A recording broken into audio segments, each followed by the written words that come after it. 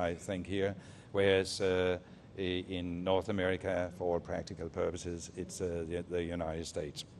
If we move one slide, then you can see that in the latter part of the period, a big chunk of the additional output is expected to be cellulosic or second generation fuel ethanol, quite after a lag phase that we have put in here to be rather long. It doesn't necessarily have to be that long. Then there's an exponential growth phase for second generation, both we expect in Latin America and in the United States.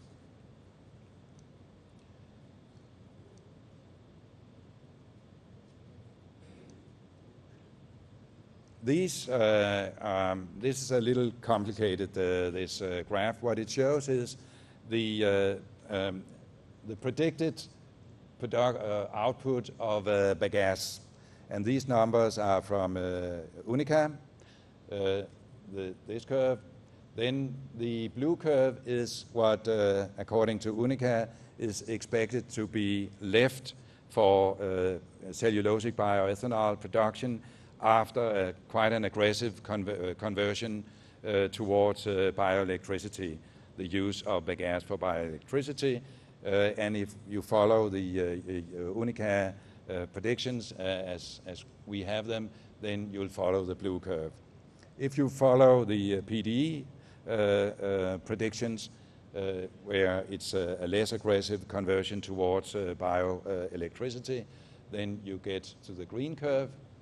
And the numbers there indicates that the 17.3 billion liters is the amount that can be produced from this curve, the PDE predictions of available biomass for cellulosic. And it's a prediction based on an 80% conversion rate.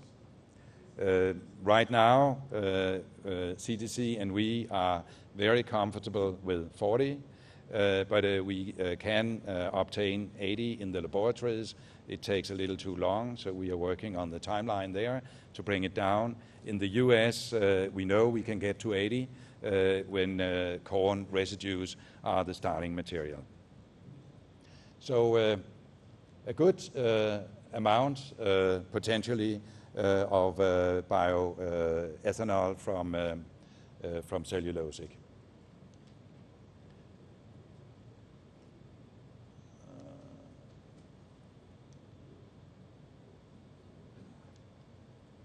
Here.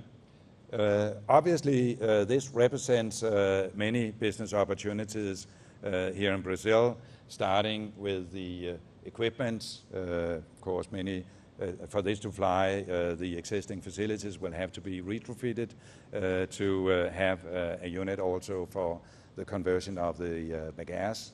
There's the much higher land use, better land use. Essentially, it will be possible to get an increase of the fuel ethanol production of around 50% on the same acreage. Then, of course, we talk about the fuel ethanol, more transport and fuel distribution. What we think would be an obvious opportunity is to look at two big markets, where we expect that there could be a price differential of between first and second generation fuel ethanol. If we start with Europe first, in Europe, as I mentioned, the European law is made so that cellulosic counts double towards meeting the targets. And you would think that this will give an opportunity to get a higher price for cellulosic versus that of first generation fuel ethanol.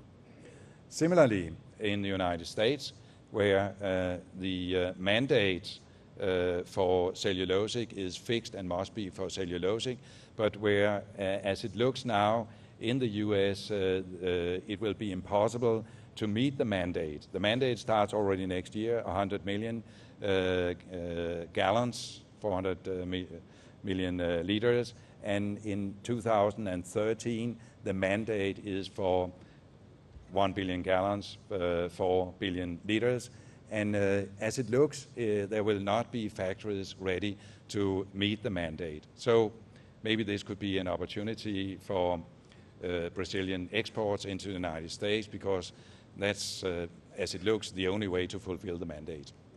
So two areas where I think you would be favored if you started exporting cellulosic in addition to the corn-based fuel ethanol.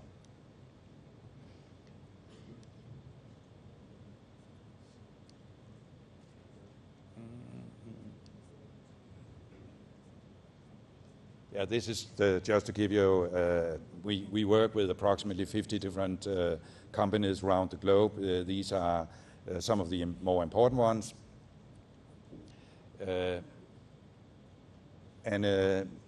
Now, this again is a little complicated slide. This is from the US. These are data from our partners, and what it represents is that if you take our partners and they work with the enzymes that we launched early this year, then the results they get is in this area. The best results are the ones where they get both the C5 and the C6 sugars, and the best results is from the companies that are down here. We know from our research with them that next year, when we launch the next generation, which we already have in our laboratories and in pilot plants, then we'll be meeting a price that will make them in the United States competitive with that of corn-based bioethanol produced in the United States. So next year, we will have enabled the production of a commercial scale of fuel ethanol based on corn residues in the United States at a price which is in the United States competitive with that of corn-based. I know that here you produce much cheaper, so here you can say the challenge is bigger than that in the United States. But we will have enabled the technology next year, and unfortunately the gentleman from Poet could not appear here, but he would have said that they will have their first large-scale operation up and running in 2011, and it will be producing at a scale of around 100 million liters per year. In China, where we work with Sinopec and COFCO together in a tri-party collaboration, these are the data from China.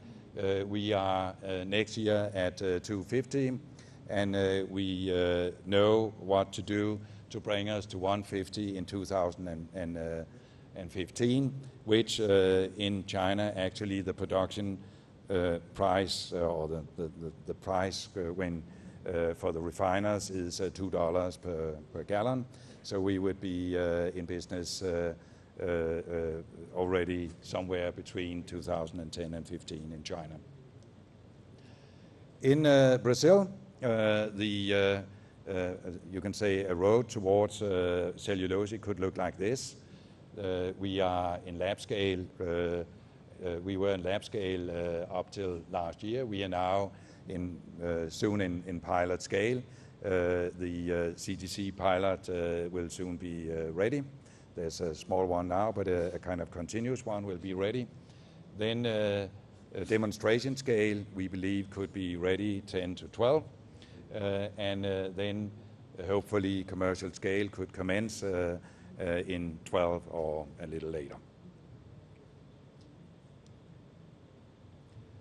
So this is, but this is already my summary slide, so I'm okay. This is my summary slide, but I've just been instructed that I have 5 more minutes. So I'll use the 5 minutes to kind of compare the situation in China, the situation in the US with that of Brazil. When we make the total calculations for China, one of the advantages, two advantages for China, one is that they have, it's very cheap for them to collect the biomass. Of course, bagasse is even cheaper because it's already collected. But relative to the US, it's much cheaper to collect in China because of the low labor cost in rural areas. So that's one good thing for them. Another is that investment cost in China is is only like 40% of that in the United States to build to the same specifications. So they can build to the same specifications at only 40% of cost, which of course changes the picture to their advantage. In the US, the advantage for the producers there is the massive government support. There's a subsidy element for cellulosic of 101 cents. There's the mandate, and soon there'll be government loan guarantees as it looks. So, of course, a lot of government support is playing to their advantage. In Brazil, of course, the big advantage is that the bagasse is already in the factories. You have the whole infrastructure. You know what to do. This is your home turf to make bioethanol and export it. So that's, as I see it, the big, you can say, advantages that Brazil have to develop cellulosic in this competition between the US and China. And let me conclude by saying that we are very happy to work here. We have excellent collaboration with CTC, and nothing would please us more than seeing this fly in Brazil. Thank you.